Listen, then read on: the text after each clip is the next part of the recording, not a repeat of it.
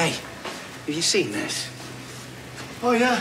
Sarah's giving him a most striking sales. Unbelievable.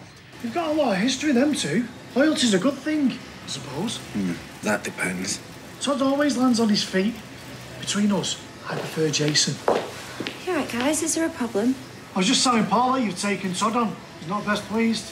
All right, I didn't realise I had to run my decisions past you. It's not a crime to hate someone's guts. Oh, mate, is it that bad? He's pond life. Well, he's also my new sales executive, so I'd really prefer it if you didn't let your personal issues affect your work, OK? Sarah, sorry to interrupt. Mark from Kinloch's wants a word. I need to take this.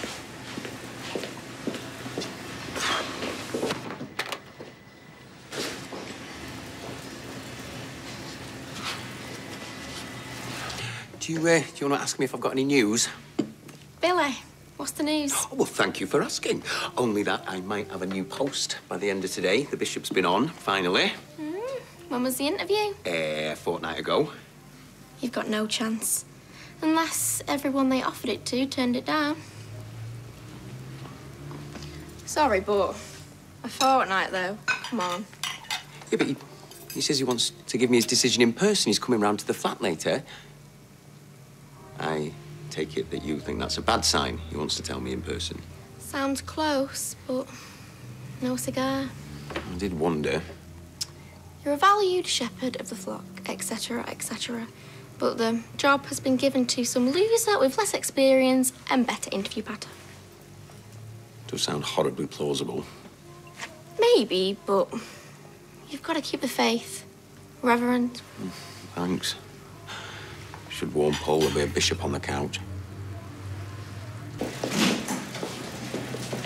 Look, I don't like bad feeling among my team. It won't be an issue. Unless he makes it one. He won't. Can you not call him Pond Life or any other name, please? Look, I'm here to earn a living, that's all. Good. Well, maybe you and Todd can put whatever it is behind you. You're gonna give him a talking to and all? Maybe. Look, we're all going to go for a curry after work and Underworld's going to pick up the tab. What? Well, look, I could do without it if I'm honest, but I think it'll be good for morale, you know, bond the team. Oh, you're gonna make me eat with him and all? Well, you know, you might have more in common with him than you think. Yeah.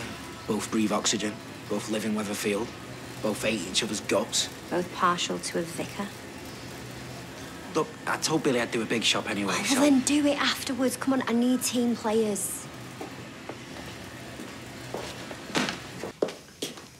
Sarah said the table's booked for 6:30. Coolio, I promised Beth a doggy bag. Is she babysitting Daniel Sprague? I hope she's charging him. Little Bertie's the apple of her eye. Great. She should still be charging him £10 an hour. It's market forces. It's family. It's pretty decent to management to stump up, eh? I suppose, but I'm not Madam Courier. It'll be a laugh. And plus, we're supporting a local business. What he means is, you're coming. Sarah wants us all to get on. OK, count me in. Sound. Don't look a gift curry in the mouth. Yeah, see, that don't work. Gift horse, gift curry. Totally works. It's called riffing.